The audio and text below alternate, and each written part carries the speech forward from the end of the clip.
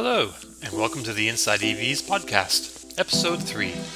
Today, we'll be talking about the Porsche Taycan beating its EPA range in 2 tests, and how Inside EVs will stage its own range test. The Ford Mustang Mach-E deliveries are delayed. Polestar 2 pricing is released, and much more. Thanks for joining us. Welcome to the Inside EVs podcast. This, for regular viewers and listeners, is episode 3. And for the eagle-eyed and eared, it would normally be Domenick doing the intro.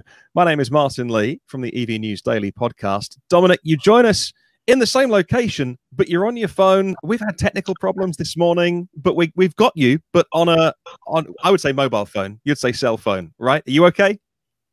I am okay. Hi there. Good. Domenick Yoni, the Inside EVs editor and InsideEVs Forum moderator. So we still get you on the show, and we'll work out the gremlins for next week, yeah? Yes.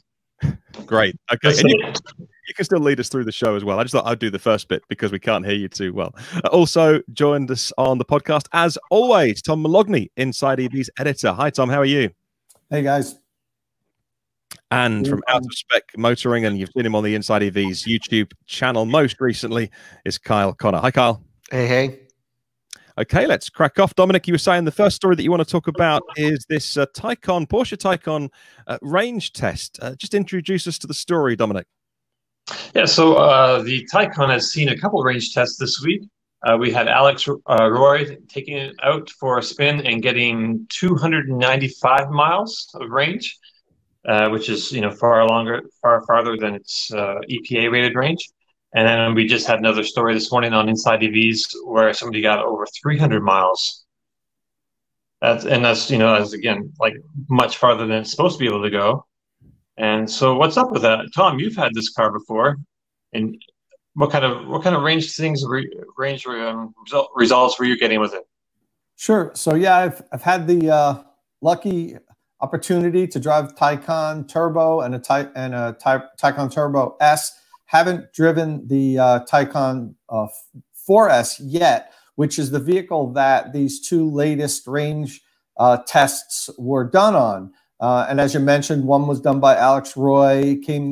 His estimated range came in a little bit under 300. And then the most recent one that we just posted about was Dan Edmonds from longtime contributor to Edmonds.com, actually now is with Autoblog. He did a range test and he came up with a little more than 300 miles of range. Now, one of the things I need to qualify with is neither of these journalists drove the car the full 300 miles. Both of them stopped at about 210 or 215 miles and then added on the car's estimated range remaining to come up with their range. That's not the best way to do a real range test. If the Inside EVs readers probably saw last week, Kyle and I did the Mini Cooper SE range test where we drove the car till it wouldn't go any further. If you really want to do a proper range test, you try to control as many variables as you can and drive the car in a loop until it won't go any further. That wasn't the case with either of these Taycan range tests.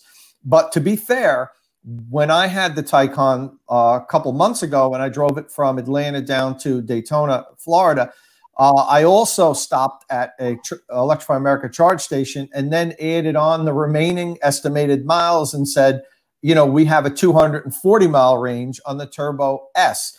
But that was out of my control. I was with a Porsche on this drive and I wasn't allowed to drive it till it stopped. But the good news is we're going to be getting a Taycan 4S soon. I don't have the exact date, but I have confirmation that Porsche is going to be giving me one. And you can bet when we get it, we're going to come up with a good course and we're going to drive it until it doesn't go any further. So while these 2 range tests are promising, that both drivers drove about 210 miles and still had like 30 or 40% of battery left. With what we're going to do is we're going to drive it till it doesn't go any further. We're going to try to do it under controlled circumstances. I'm probably going to do this with Kyle. And we're going to see really how far the Taycan goes on a proper range test. So do you think these results were a little optimistic, or do you think the actual range will will be in that 295, 300 miles. So, you know, until you do it, you don't know for sure. But I have a feeling that they're pretty close to what we're going to come up with, because, you know, when I drove the Taycan and I kept an eye on the estimated remaining miles, as long as I drove consistent, that the remaining miles were true. Now, if you drive 200 miles, you know, at 50 miles an hour, and then the last, you know, 20 or 30 miles, you've got to drive up a 6% grade and you're going to go faster. Of course, you're going to come up short of what the remaining miles are. But if the algorithm that the car calculates the remaining miles is correct, if you drive consistent over the range test, it should be fairly spot on. So my guess is that when we do a proper range test with a 4S, I think we're going to get very close to 300 miles. But we don't know till we do it. So, you know, let's see. Yeah, a lot of it has to do with the buffer at the bottom of the battery and how the car is estimating the use of that buffer. So is that number predicting when the car hits 0%, or is it 1 or 2%? For example, in the case of the Mini SE, our predicted range was very accurate once we got about halfway through the drive, because it's already seen how we were going to drive. But we were still even able to push it a few miles further at the bottom, just because the car's not designed really to be driven down there. They want you to plug it in before it bricks. And but we were able to get a little bit better than what it had suggested. So my prediction, if we do a 90km/h range test in the Taycan, we'll easily get over 300 miles. If we do a 70 mph, which are the two like highway versus city range tests that I like to do, I think we'll probably get in that 280, 290, but that's just the prediction. So we'll have to test it out when Tom brings it down. Yeah, I'm looking forward to seeing the results for that, by the way. We were chatting on our group chat, as we do during the week before we make the podcast, and I was saying to you guys how frustrating it was. I read an article about, I forget, either Model S or Model 3, but it was one of the very famous magazines in this country had reviewed one of the Teslas. Again, good journalists, know what they're doing, not new to EVs, and they know that they can hold their own. They know what they're talking about. And yet the range they got, I think it was the Model S, the range they got was a lot less than they should have got. And so as I was reading the article and I got to the end of it, they happened to make in passing reference. They were saying, but still the car coped very well with the freezing cold conditions and the rainy weather we took it out in. And that's why I'm looking forward to an InsideEVs test, because for instance, we would mention that. So we would say, look, actually, here are some variables. And it was either a hot day, a cold day, it was raining, it was dry. The tires were properly inflated. We started with exactly 100%. All those things, none of them are deal breakers, of course. But if you are going to put your name on it and say, we did a range test and this is what it does, that's why I'm looking forward to seeing what you guys do, because I know that even if you absolutely have to do something in less optimal conditions, you would explain it to the reader and you would say, actually, you know, this means this. Because for a lot of people reading a general car magazine, they wouldn't know that actually cold weather and rain, particularly really bad driving rain, can hit range pretty bad. So you need to always bear that in mind when you're reading these reviews. And it's not to say that actually what these guys who we've mentioned so far did anything bad.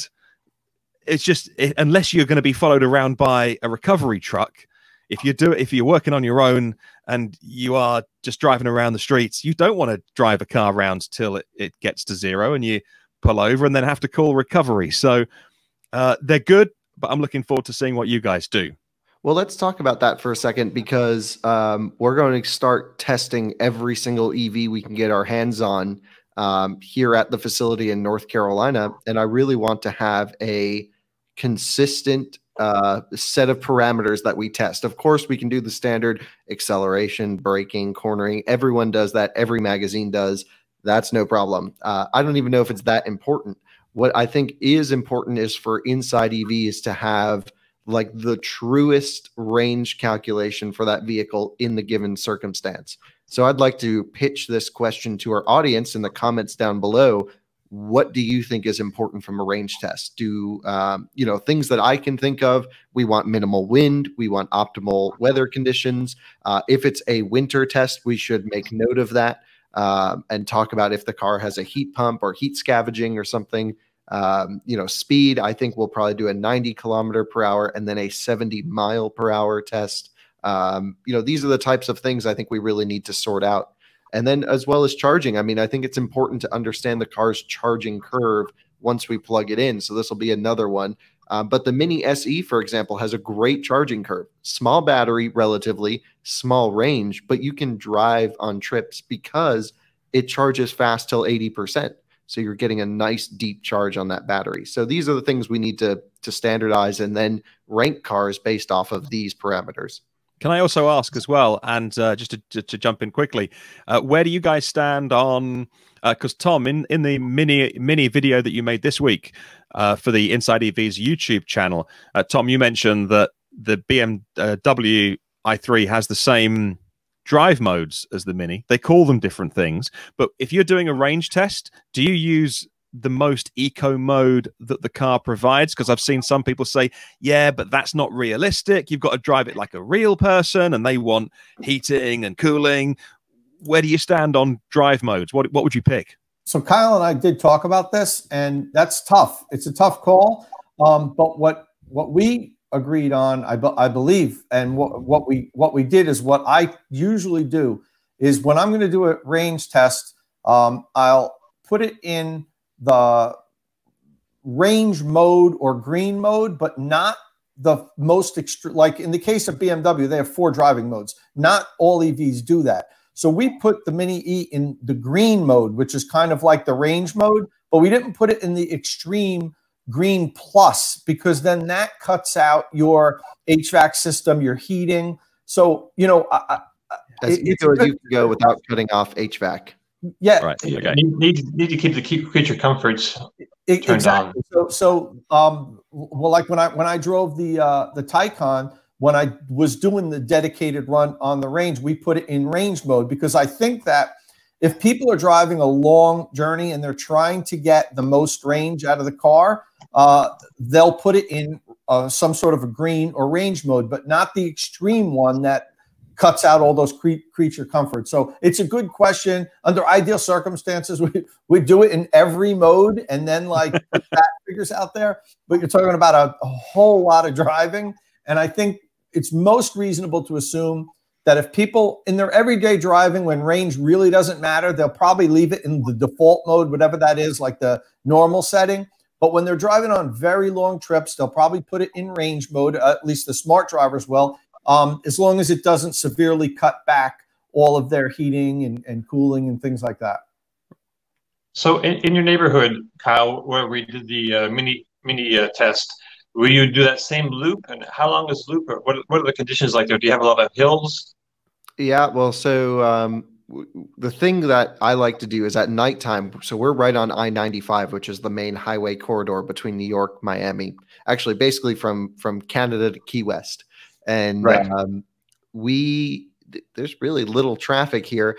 Leaving the facility and heading south, there is some elevation, very minor, but like 1 degree slopes that go up and then back down.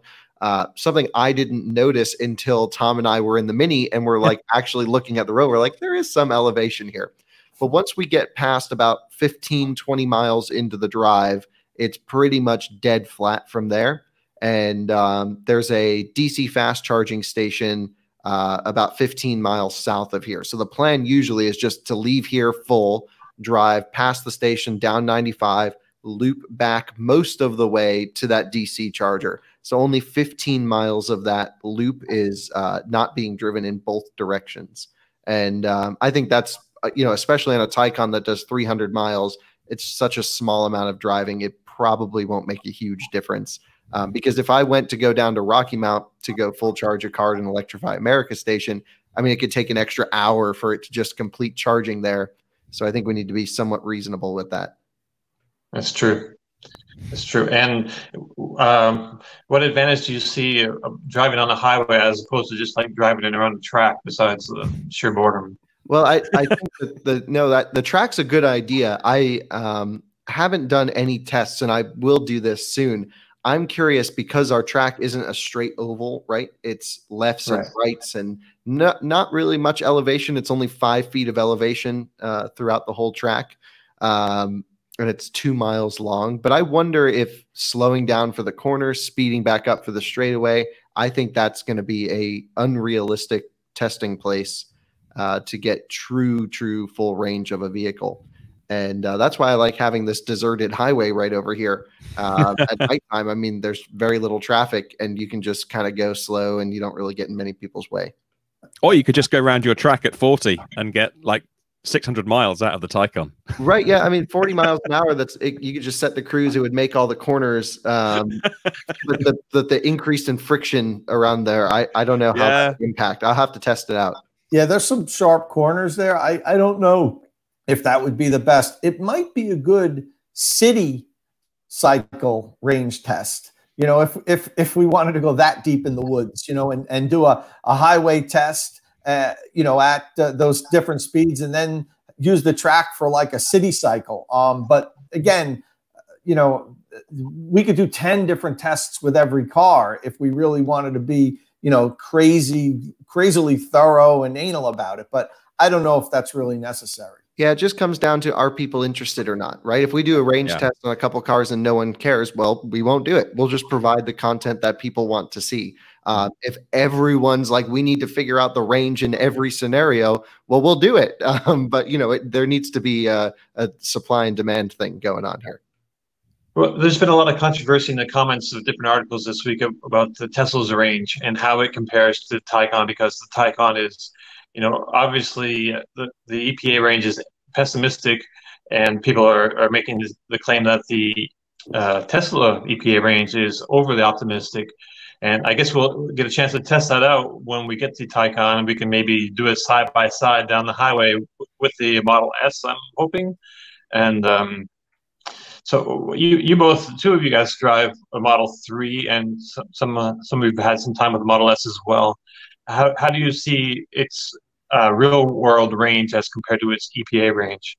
Well, I think Tom and I can both agree it's very difficult to hit EPA rated range unless you're in great conditions. Now, I've certainly exceeded it in certain city driving scenarios, but I owned Model S, for example. And even on the 21-inch Arachnid wheels that I had on my Model S, it was a performance 100 kilowatt hour car. That car would actually get closer to EPA range than my Model 3 performance gets. My Model 3 rear wheel drive would consistently match it, but the dual motor cars and the performance cars, same drivetrain, seem to be like a real miscalculation here as to whatever they were thinking. 300 miles is like, anything close is not feasible. I think I've gotten 230 out of my car, and that's 100 to 0. So again, highway driving, but something's off with this EPA calculation. I'm not sure exactly what it is. Yeah, I concur. I love my Model 3. I have a long range all-wheel drive Model 3. Absolutely love it. Wouldn't trade it for anything else right now. You know, in that price range at least. But I agree with Kyle. It's actually the only electric vehicle that I've had, and I've owned a bunch and driven pretty much every modern electric vehicle at this point. It's really the only EV that I've driven that I can't easily match the EPA rated range, you know, without barely trying. In fact, I've never been able to achieve the 310-mile range on my car. Even driving it to really try to have long range, the best I've gotten is about 270. If I drive it normally, as I just drive my cars, I get like 220 to 230.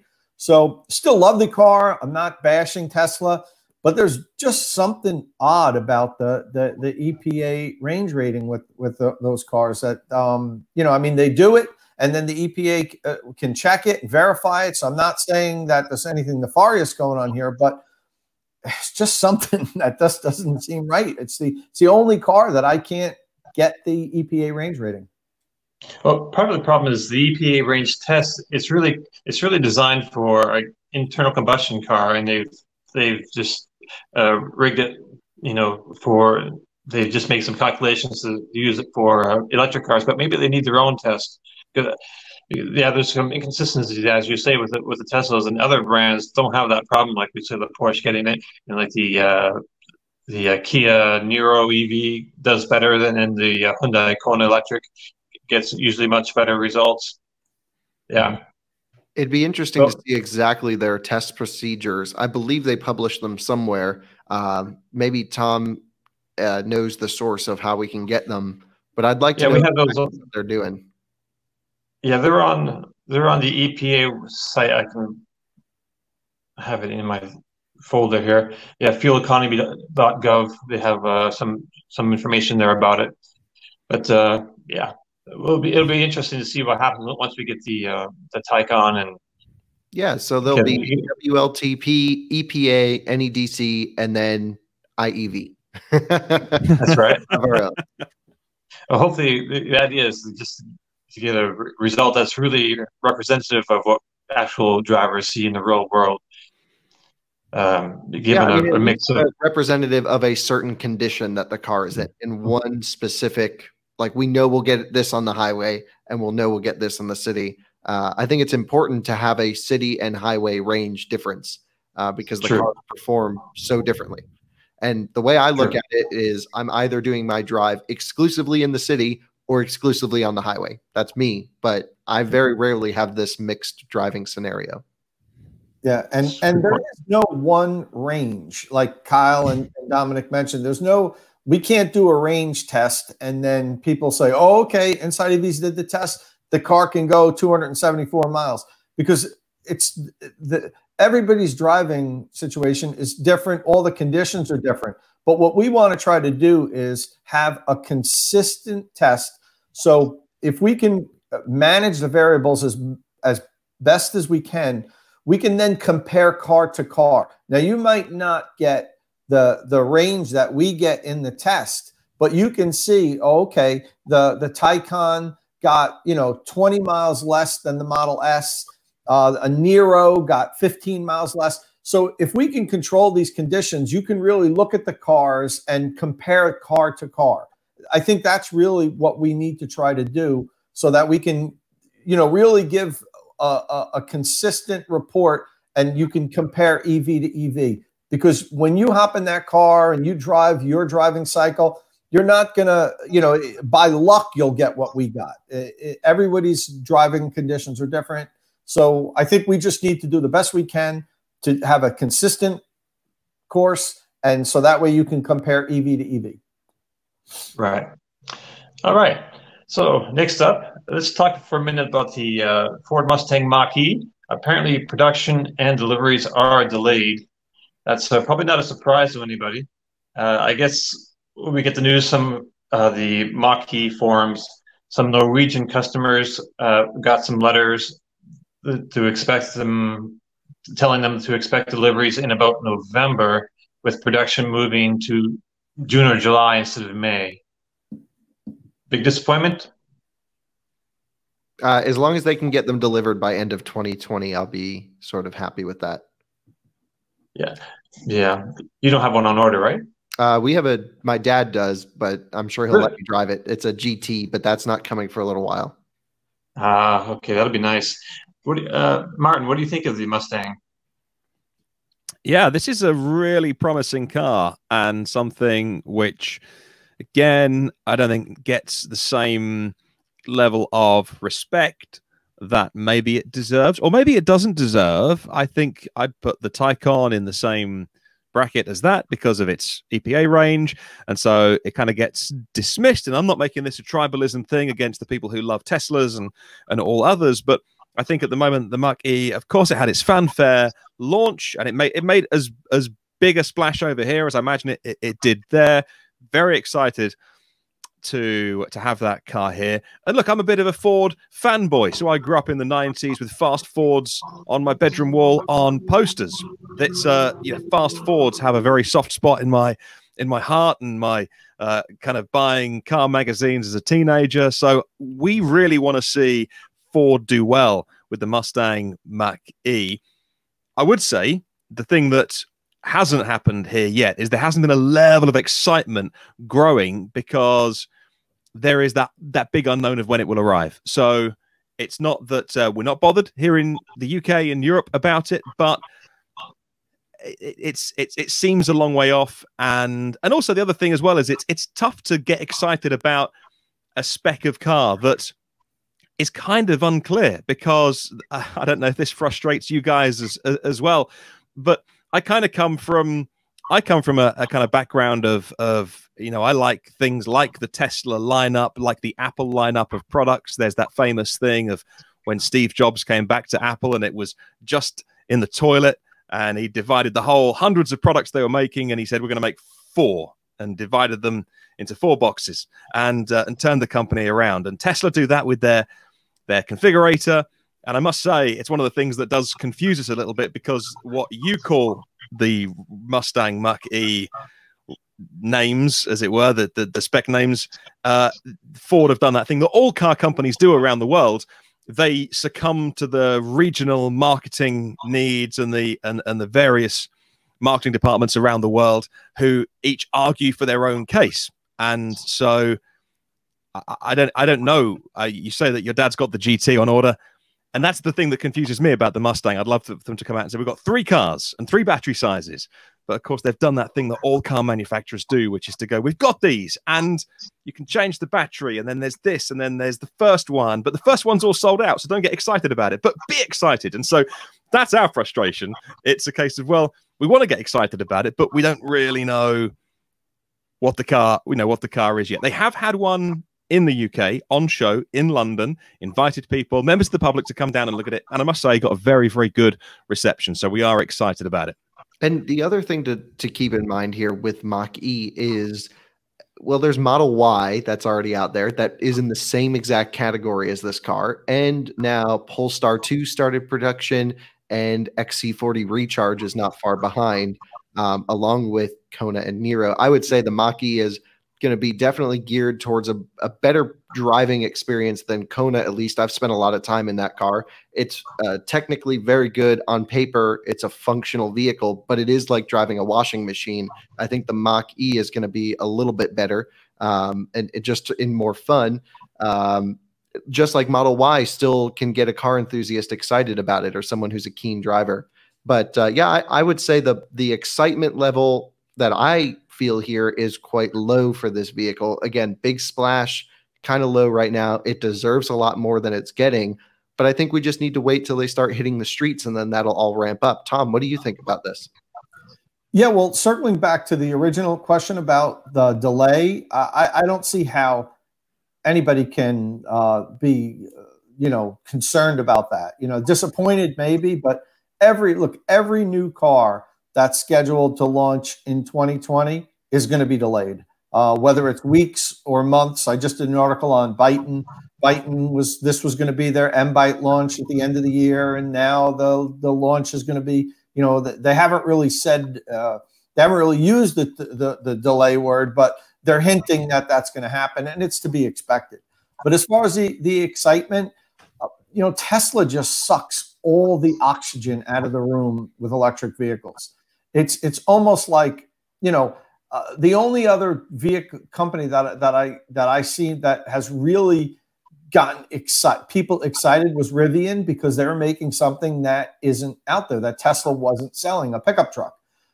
So it's hard for me to really gauge, the public's anticipation for the Mach-E, because Tesla just owns this EV space right now, at least here in the US. And but that said, I've talked to Ford dealers in my area, and they're saying that people are coming down and putting deposits on these cars. So, without any advertising, without much being talked about it, the original allotments are being sold out. So there's got to be excitement that maybe we don't just feel like, you feel with Tesla. Just my Tesla's parked on the street, and everybody walks by, and people stop and look at it, and kids are just like, Dad, look at Tesla, and there's just so much enthusiasm for the brand. I think that's going to take a while for any of the other entrenched OEMs to have their electric vehicle programs elevated to that level where there's so much excitement and people want to see them. Maybe what can't happen on the road will do that because people will. Hopefully, it's going to be a great driving vehicle. Yeah, what can't happen is a case of like what Jaguar did with I-Pace, which is, hey, here's our electric car. Now that it's on sale, we won't do anything with it, or we won't tell you anything about it. And by the way, we won't even send you more. My friend works at Jaguar Land Rover here, our local dealer, and they have 2 that they begged to get. But there's like low volume. There's none in the press fleets in the US. There's just one I-Pace for the entire US journalism community in Los Angeles. And I just think that's crazy. It's such a good car, and they could be doing so much more with it, but they don't do anything. So I hope Ford continues this push. They've put a huge effort up front. A lot of marketing dollars were spent on this. They have good people behind the car. I got to spend some time with the chief engineer of Mach-E, about an hour. Really awesome experience. This car should be really good. I just hope that they have the marketing behind it to sort of push through all of the Tesla stuff. I feel like just right about now is right about in this cycle where we would be seeing Mach-E's going out for reviews too, and some test drives, and just to raise its profile. So now all we have is pretty much silence and just some background controversy about them using the word Mustang for the Mach-E, which I think was a great move, because it's really raised its people's awareness and given it some mind share, Tesla really dominates in that area. But there's some talk about the Mustang, obviously, since we have dealers getting orders, and people are pretty excited about it. Dom, I think the like press drives were even before we had this, the COVID-19 shutdown and slowdown. I don't think they were going to happen till around September-ish anyway. I wasn't expecting them to be out that early. I mean, don't forget, at the launch event at the LA Auto Show, we weren't able to even drive the cars. We were able to drive in them, but not drive them. And they were really early prototypes. I mean, these were, the cars had plastic panels in them that, we were told this isn't the finished product. So, they were still, 6 months minimum, 6-7 months out from being able to give them to journalists to drive. So, in best case scenario, I wasn't expecting us to do any kind of media drives till September-ish. And now, it's probably going to get pushed back a little bit. So, but like I said, this is all to be expected. It's the car's coming, and hopefully they'll continue to really push it. They did a fantastic launch event. They spent a ton of money. It wasn't, they skimped on nothing. So, if that's any indication that they're going to put the weight of the brand behind this vehicle, it seems like they're going to do that. Well, let's hope so. They did get some. They did have some booth space at CES as well. They had one model on the floor that people walk around and look inside, and they had one mounted on its side up on the wall, which was pretty cool to see. Yeah, it's pretty exciting. So, other news: the Polestar 2 pricing is out. This is a new brand from Volvo, an electric sub-brand, and the Polestar 2 is their second car. The first one was like a plug-in hybrid supercar. A little expensive and out of reach for most people, but the Polestar 2 is a little bit more in our range, and I think comparable to the Tesla Model 3. And so the price is officially $59,900 before incentives. You got some impressions about that, Martyn? I think that Volvo / Polestar, we'll call them Polestar because they are their own thing. I just think they've got their styling so on the money at the moment, and maybe it's my personal taste. I just think the cars look fantastic. The specs are bang on the money as well. They are not going to blow anyone away. They're not going to, these specs aren't going to set a new level, a new definition of what an EV should be, but they're all on the money. Much like the ID3, I think, by the way, they haven't scrimped on anything. They're going to hit all of the targets that their buyers are going to want. But just look at it. I just think it looks stunning. And if you are not at the moment blown away by any of the EVs on the market, I genuinely think that the Polestar range, but the Polestar 2 is going to be a car that I think people should look at. And the specs, the internals, if you're not an engineering kind of person, they're all covered off. They're all going to be fine. The inside looks, it's not the anti-Tesla, but it's certainly not the single screen minimalism thing going on. You know, inside you feel like you're sitting inside a almost like a jet cockpit. Really well designed inside and out as well. The nice little touches have been thought of too, and I really wish them the best for this. I just think it's a beautiful looking EV. Yeah, I agree. I've got to see it in person. I am a huge fan of everything Volvo is doing for their design language for their cars. I think Polestar carries that same. I mean, if you took the Polestar badge off, everyone would think it's a Volvo anyway. It looks amazing. It feels really great. The material qualities are nice.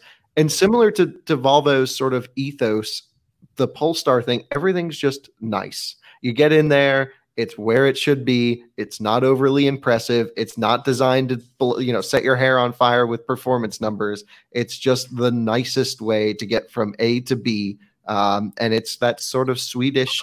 It is minimalist, but not like the Model 3. It's really, as Martyn said, bang on the money. It's perfect. I really actually wanted to get one of these.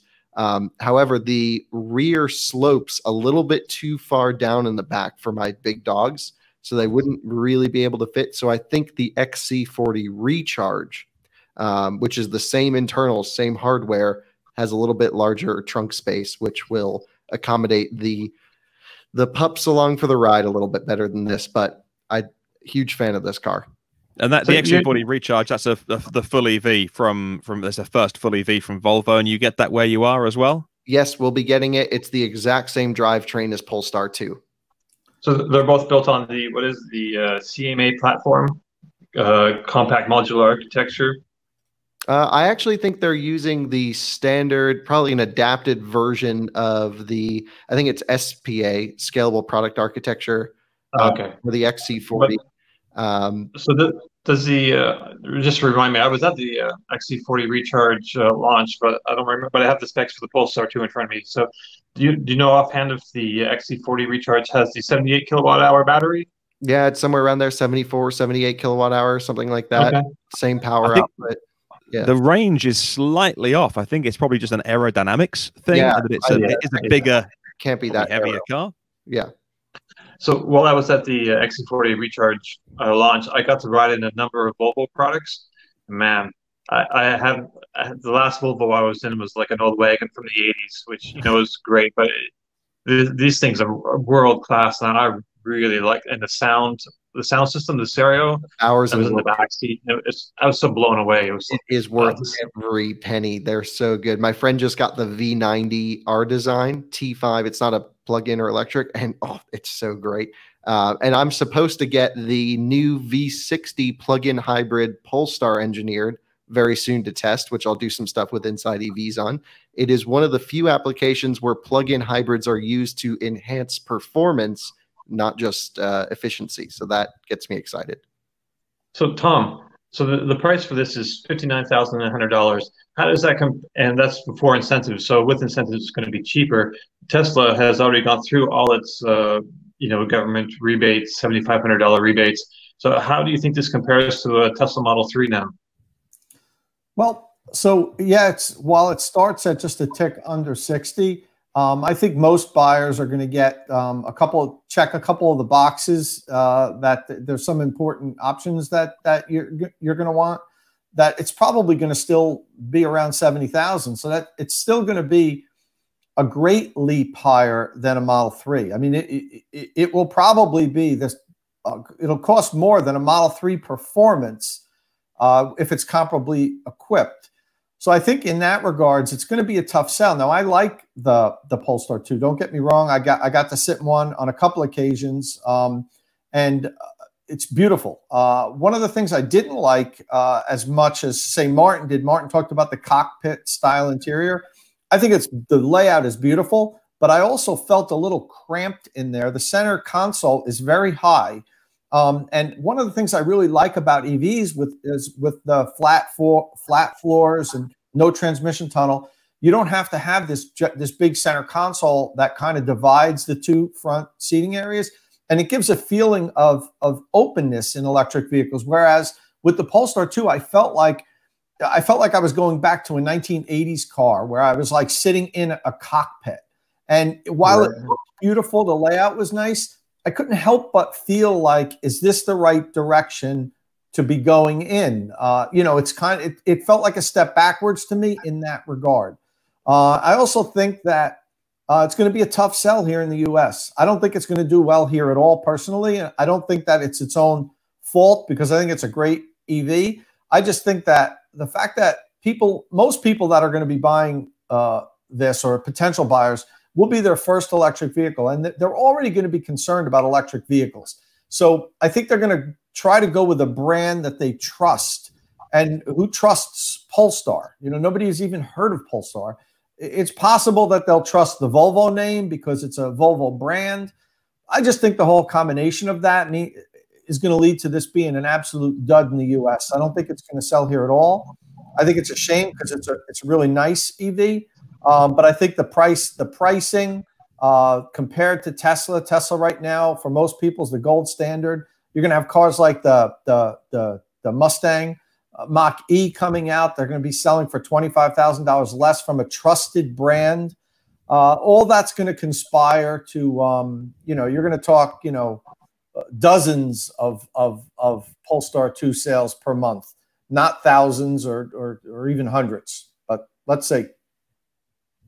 Man, I'm hoping for at least 100, but man, dozens. So that'd be heartbreaking. Let's see. All right. So, what else is in the news? We have, let's jump back to Ford for a moment. They released yesterday, or revealed, the Ford Mustang Cobra Jet 1400 drag race machine, which is built basically on the bones of they have a Cobra Jet series of cars that they make. I think this year they're making like 68 of them, I believe we said, on Inside EVs. So it's a very low volume sort of specialty drag racing vehicle. And this electric version is a one-off. Martyn, have you read about this? Yeah, and you know what? It's great because there are certain people that won't believe that EVs are better until they see it with their own eyes. And you know what? That's fine. And we don't need to convert everybody. This isn't a cult. And there will be people that just need to see it, and they need to see how great EVs are, because they'll go to the drag strip. And I know there's the whole kind of sub YouTube community of doing testers on drag strips and Brooks at drag times. However, these kind of projects are fantastic for getting headlines, and they do change people's opinions, and they're great as an example to show off technology. You know, it does make the headlines. We all got excited when we saw this yesterday, whenever it was, a couple of days ago, and we see the video. It just looks cool, and it's great. They probably put, I don't know, 10 people, maybe 10 engineers, and what do you reckon, $1 million or something, and said, you know, you go away and you do that. However, as cool as this is, should we be applauding car companies for doing stunts like this? Or should we get more excited when they put 100,000 people and 100, you know, or $1 billion behind the development of a mainstream car that is actually useful? I mean, how good are these vanity projects? I'm looking at you, VW IDR, going up Pikes Peak. I mean, how much use is that? How much of that technology can transfer to the road cars? Does it just get headlines? Is there any point doing things like this? I think it's cool to see, and then I kind of wonder, you know, could they have spent that money on something else, maybe? Right. Well, this one's kind of interesting. It's 1,400 horsepower, hence the name. And they're suggesting it will get low into the 8s and the quarter mile, but it's the same team. If we look under the hood, and that's got, actually, you can see the components are from Cascadia Motion, which is the same supplier, and the same components used by the same sort of suppliers and the engineers who made the Camaro e-Copo drag car from a year or two ago. There, you can see it now. Yeah. So you got the motor in the middle. Actually, that's two motors, two double stack motors. So there's actually four motors going on in that thing. And I suspect they're kind of hooked together on the back end, maybe with a chain. And those four things on the sides are inverters. Yeah. On the InsideEVs Forum, actually, we have I have these labeled out exactly what they are. I asked some questions on a Facebook group, and actually Mate Rimac told me that about the inverters and what brand they are, and the engineer who behind the whole setup chimed in and named off some of the other things. It uses actually the same T400 transmission that's in the regular Cobra jet. So what do you think about this here, Kyle?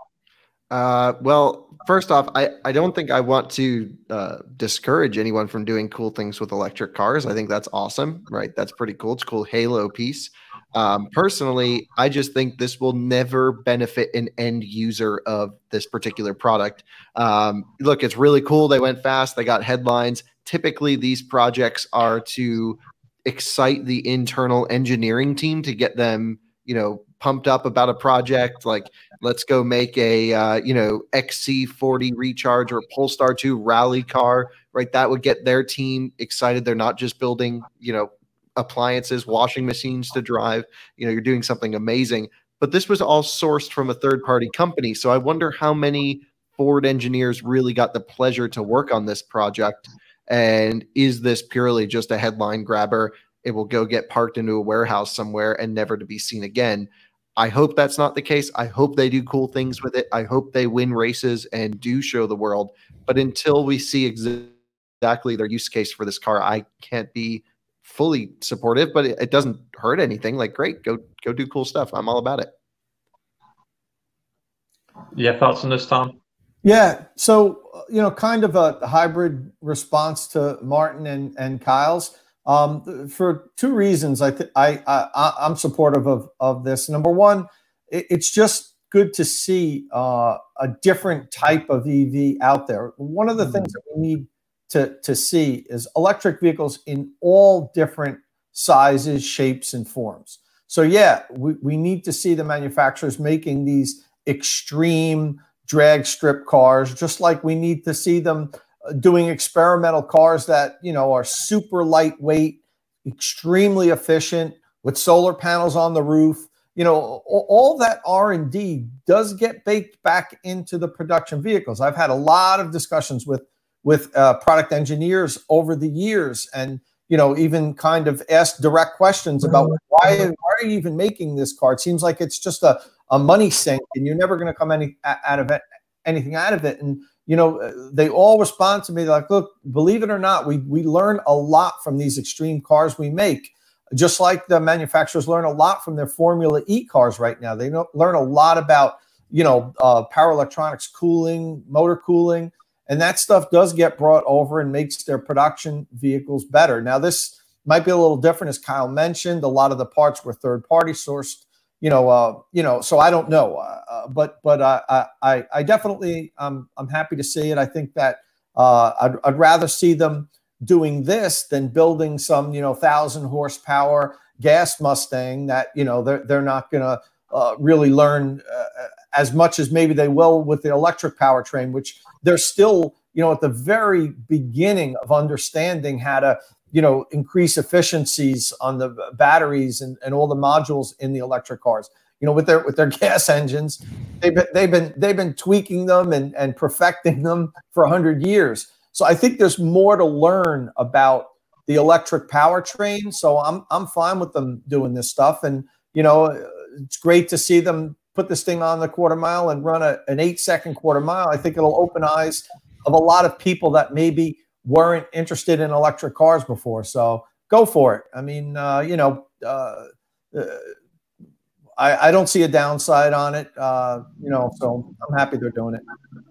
Yeah, I like that. If it generates excitement, I think it's great. I just would have liked to see, say, Mustang Mach-E parts used and the Ford engineering team. Maybe the Ford engineering team can get some benefit looking over this and see, how these people who specialize, they've built a number of, electric racing cars over the time, and see how they do it, and maybe they can learn something through that way, which is, yeah.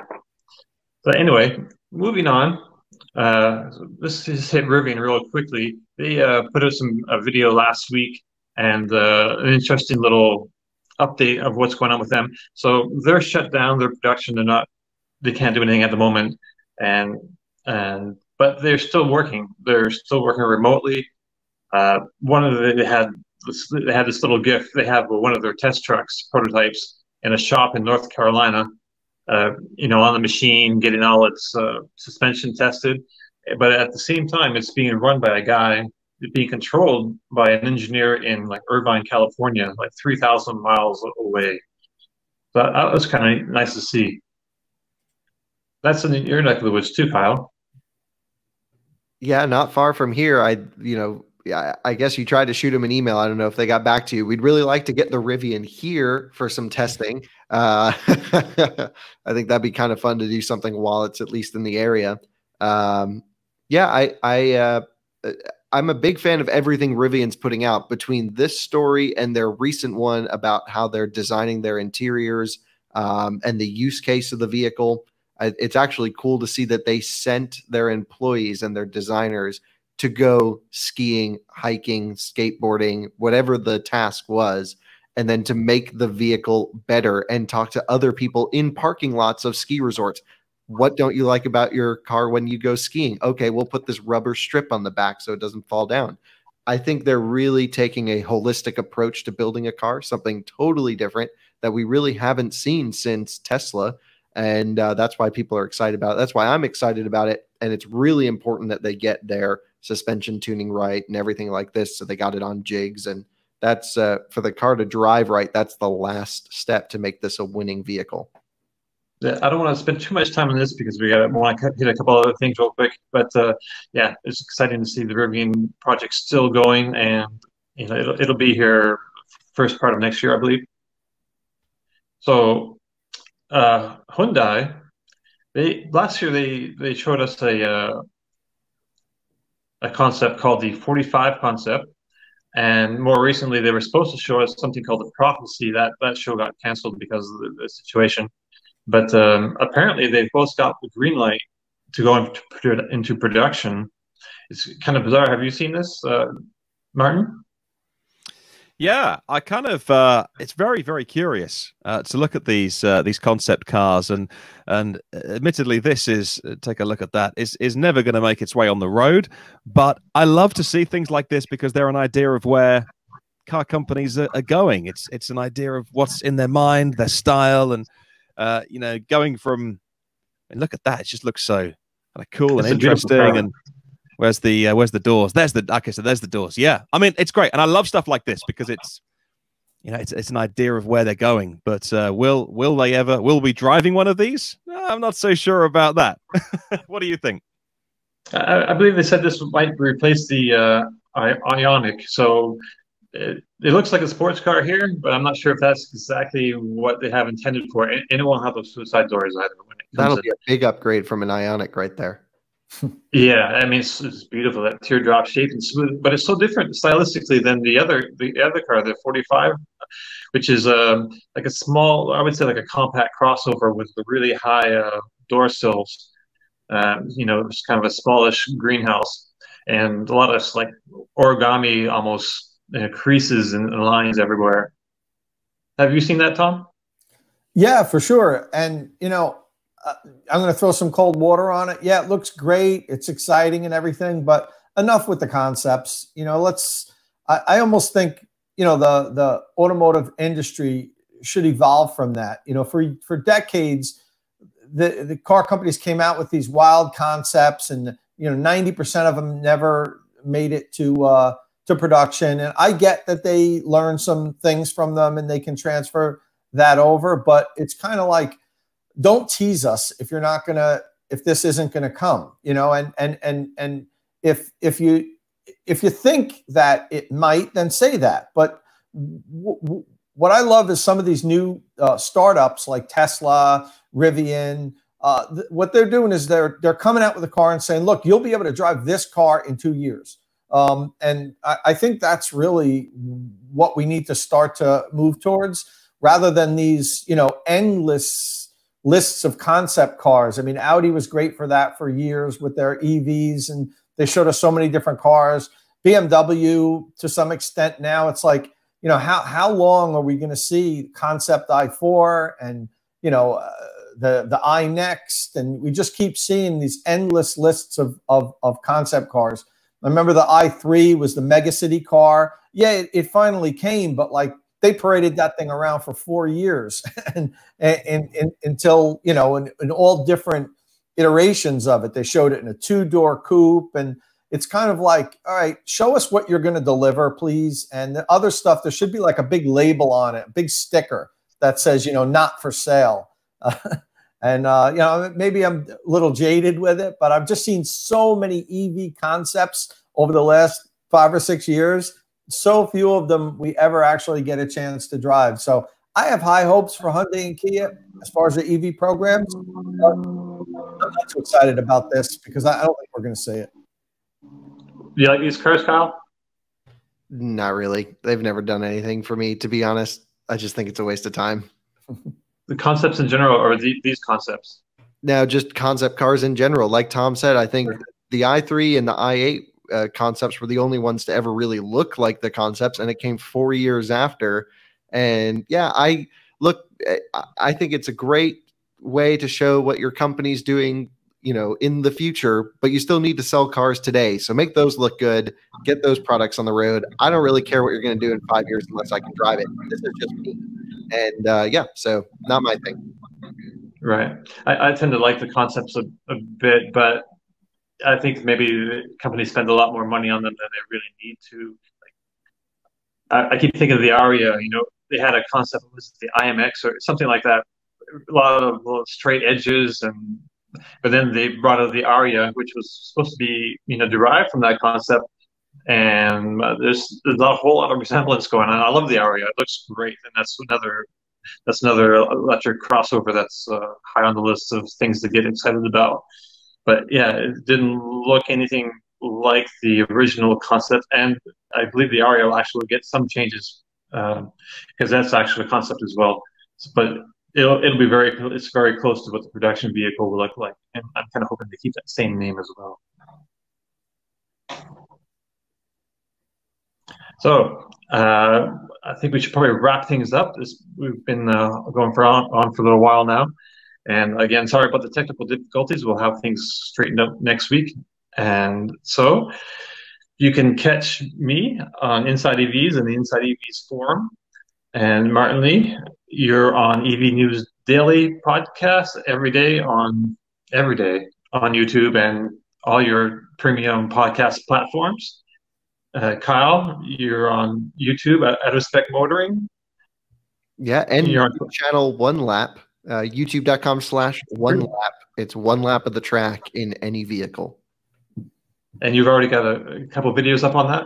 Yeah, I did the Mini SE, Tesla Model X. I have a whole bunch banked up from silly stuff to school buses. So yeah, you'll see some wild things.